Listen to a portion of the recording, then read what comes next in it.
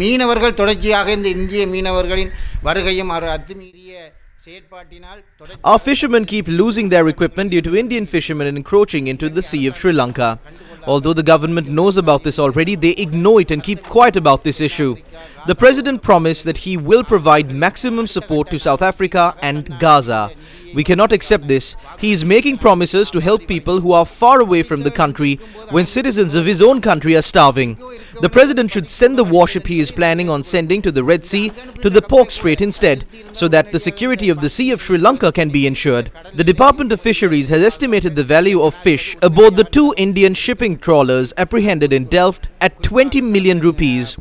Over 15 years, they have taken away millions of rupees worth of fish from our sea. They can put on hold the operation of sending warships to the Red Sea and instead station about 100 officials to monitor the boundaries of the Sea of Sri Lanka. That way we can control the encroachment of Indian fishermen into our sea. இந்த நாங்கள் 15 வருடத்தை நாங்கள் கடந்து பார்த்தால் எத்தனை ஆயிரம் படகுகள் எத்தனை முறை இங்கு வந்து அவ்வாறான திட்டம் ஒன்றை வகுத்தாலே இந்திய மீனவர்களின் வருகை கட்டுப்படுத்தப்படும்.